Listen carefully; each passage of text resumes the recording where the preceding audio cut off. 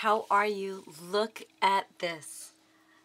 This is my Matchbox Folio in an Alice in Wonderland theme. Can you see that? Is that not the best? Oh my gosh. Okay, so now I'm going to open it up for you. I did this tutorial yesterday. I will link this in the description box below. But this is just a cute little Matchbox Folio.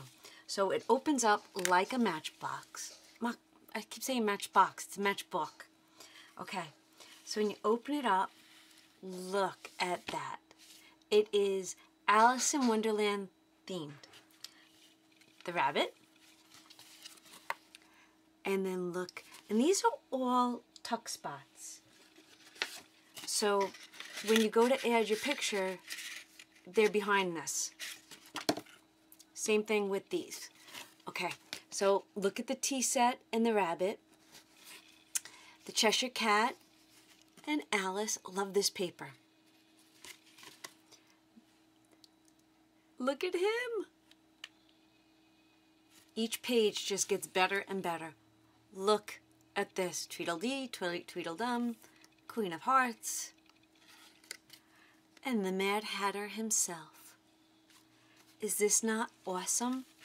So, very quick, very easy. It's just a quick little brag book, folio, but it's set up like a matchbook. And then when you close it up and you turn it around, I added 2 more Alices. But she's up on a dimensional. You see how I raised her? And I said yesterday I'd show you how I was going to embellish her. And I just love how she's like, it's like all wrapped around her, and she's thinking and she's twirling and everything is there.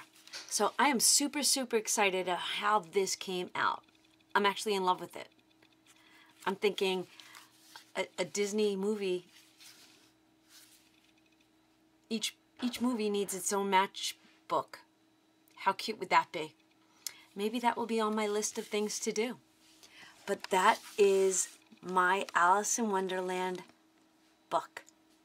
All right, everybody, thanks for watching. Have a great day, and I will see you all real soon.